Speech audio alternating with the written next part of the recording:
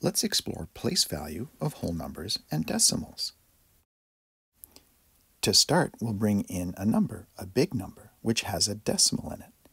And this decimal acts as a divider between the whole parts of a number to the left of the decimal and the fractional parts of the number to the right of the decimal.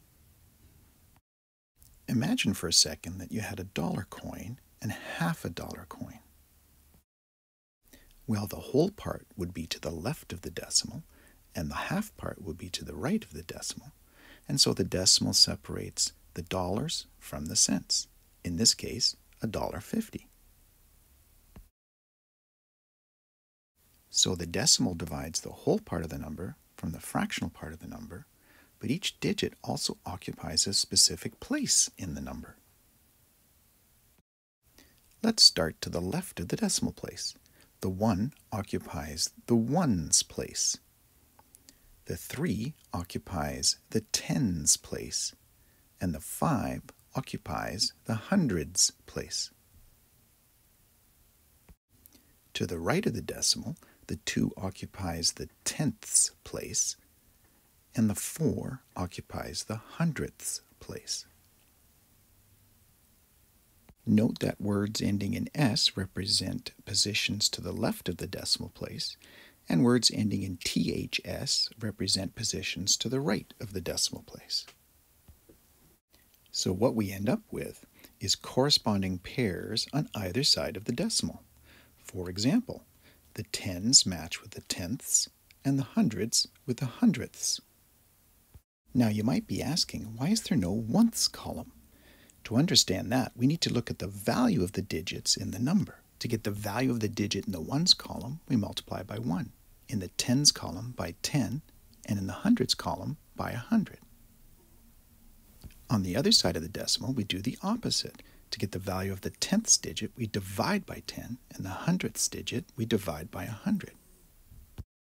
Now let's consider any number. For example, the number 8. If we multiply it by 1, we end up with 8. And if we divide that number by 1, we end up with 8. So regardless if we multiply by 1 or divide by 1, we end up with the same number. So multiplying by 1 and dividing by 1 give you the same value. Therefore, the ones column and the oneths column are really the same thing. In other words, the ones and the oneths column occupy the same place and have the same value. Now let's fill in some other places and values. The 7 occupies the thousands place. The 6 occupies the thousandths place. And they're another corresponding pair. To get the value of the 7's digit, we multiply by 1,000. And to get the value of the 6 digit, we divide by 1,000. All right, let's now fill in the rest of the places, and we can fill in the rest of the values. So we've got 100,000s, millions, 10 millions, 100 millions, etc. Now another way to get the value of the tenths digit is to multiply by 1 over 10. It's the same as dividing by 10. So for the hundredths digit, multiply by 1 over 100, and for the thousandths digit, multiply by 1 over 1,000. So for our 10,000ths digit, dividing by 10,000 is the same as multiplying by 1 over 10,000. And we can pair up our 10,000s digit with our 10,000ths digit. We also like to put digits to the left of the decimal in groups of 3. The hundreds, the thousands, and the millions. So now let's show our number in expanded form. The 8 is multiplied by 100 million because it occupies the 100 millions column.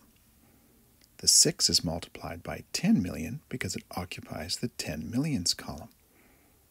And we follow the same process for the rest of the digits in our number, ending with the 8, which is multiplied by 1 over 10,000 because it occupies the 10,000ths column.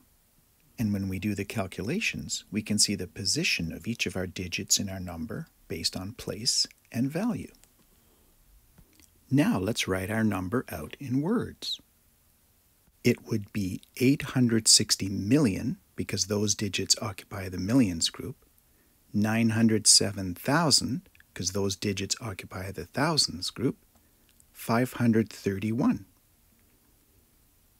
The decimal means and then we say 2,468 ten-thousandths. We write the place value of the last digit. Okay, to sum up, each digit in a number has a place and a value. As we move from right to left, the value of a digit's place increases by a multiple of 10. The digits to the left of the decimal are grouped in threes. The names of the decimal places of a number end in THS. And the names of the whole places of a number end in S. And there you go. Thanks for watching.